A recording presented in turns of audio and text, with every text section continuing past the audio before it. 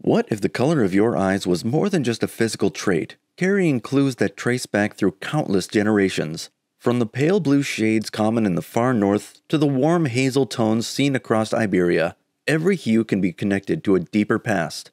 In this video, we're going to explore how eye color and ancestry are intertwined in fascinating ways. The main force behind eye color is melanin, the pigment that determines how much light your iris absorbs or reflects. The amount of melanin you have is controlled largely by variations in the OCA2 and HERC2 genes. Research also suggests that eye color distribution can show slight gender differences, with studies observing that men tend to have blue eyes more frequently than women, possibly influenced by hormonal factors. To understand the story of human eye color, we can start with the deepest and oldest shade found across our species, brown. This color developed in early human populations alongside the environments they lived in. Shaped by intense sunlight and the need for natural protection, brown eyes contain a very dense concentration of melanin, acting as a barrier against ultraviolet radiation.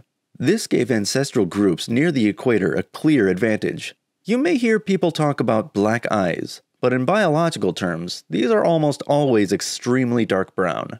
Under bright lighting, hints of brown or red usually appear in these irises.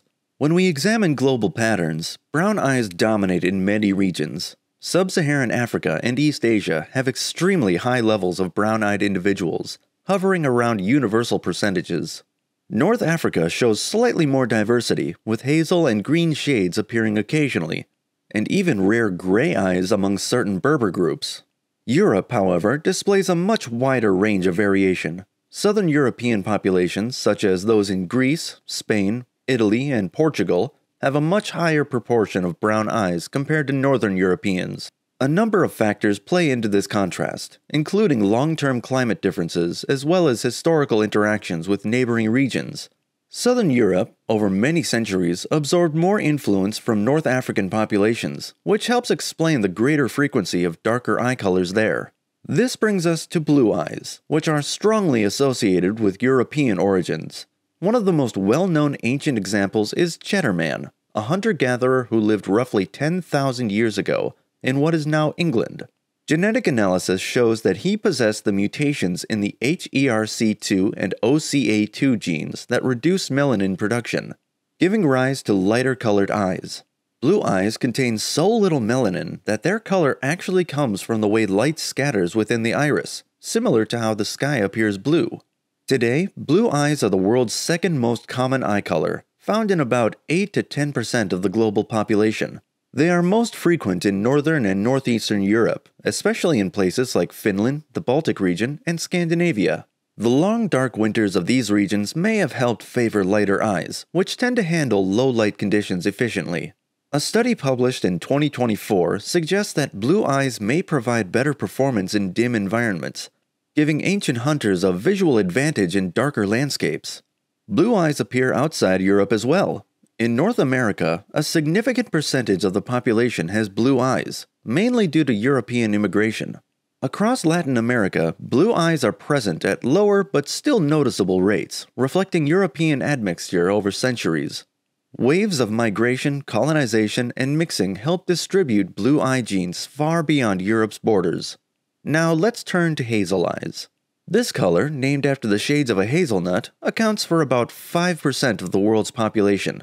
Hazel eyes occur in many different ethnic groups, but are especially common among people with Brazilian, Middle Eastern, Irish, Spanish, or North African heritage. In one study, more than half of a Spanish sample group had hazel green shades. In the United States, hazel eyes are also fairly common, reflecting the blended ancestries found there.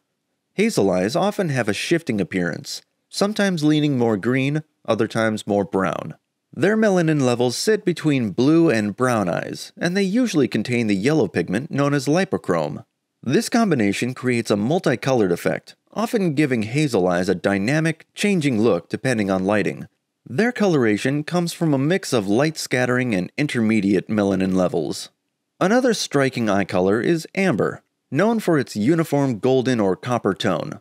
Unlike hazel, amber eyes typically do not display multiple colors, but instead show a consistent yellow-orange appearance. This shade comes from a high concentration of lipochrome combined with low to moderate melanin. In animals, amber eyes are widespread. Wolves, cats, and certain birds of prey often display similar hues. Because of this, amber eyes in humans are sometimes compared to wolf eyes. Among people, amber eyes are rare, found in roughly 5% of the world's population. They occur most often in parts of southern Europe, the Middle East, the Caucasus, and certain regions of North Africa and the Americas. Amber eyes are often confused with hazel or light brown, which makes their exact global distribution harder to measure. Next are green eyes, one of the rarest natural eye colors, appearing in only about 2% of people worldwide. They are strongly associated with Celtic and Germanic ancestry and are also historically linked to populations in Northern and Western Europe. Countries such as Ireland, Scotland, and Iceland have some of the highest concentrations of green-eyed individuals. They also appear in Scandinavia and Germany at notable levels. Green eyes form an interplay of moderate melanin levels and lipochrome pigment, combined with blue light scattering. This interaction produces the distinctive green hue. Historical genetic mixing seems to play a role in how green eyes emerge, likely appearing in regions where both blue eye and brown eye lineages came together. Some ancient DNA research indicates that green or blue-green eyes may have existed among Eurasian populations during the Bronze Age. Another rare eye color is gray. Estimates vary, but gray eyes likely occur between 1% and 3% of people worldwide.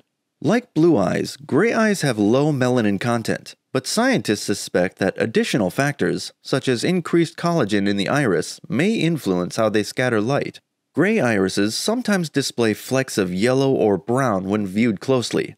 Gray eyes are most common in Northern and Eastern Europe, including countries around the Baltic Sea, parts of Scandinavia, and Russia. Historical groups like the Vikings may have helped spread this trait across various regions. Interestingly, gray eyes also appear in a few unexpected populations. Some Berber groups in North Africa, such as the Shawiya of Algeria, show relatively higher frequencies of gray or gray-blue eyes, likely due to ancient Mediterranean or Eurasian gene flow. Occasional cases of gray or blue eyes are also seen in the Middle East, Iran, Afghanistan, and northern India, reflecting the deep and complex migrations that have shaped these regions over thousands of years. Across all these colors, brown, blue, hazel, amber, green, and gray, we can trace a record of how humans adapted to their environments, moved across continents, and mixed with one another over thousands of years. Modern genetic research, including ancient DNA studies, continues to reveal how these eye color variations first emerged and how they spread through prehistoric populations. Your eye color isn't just a physical detail. It's a small window into the migrations, climates, and ancestral histories that shaped your lineage long before written records existed. As scientists decode more ancient genomes, our understanding of why these colors appeared and what they can tell us about early human evolution becomes clearer with every new discovery.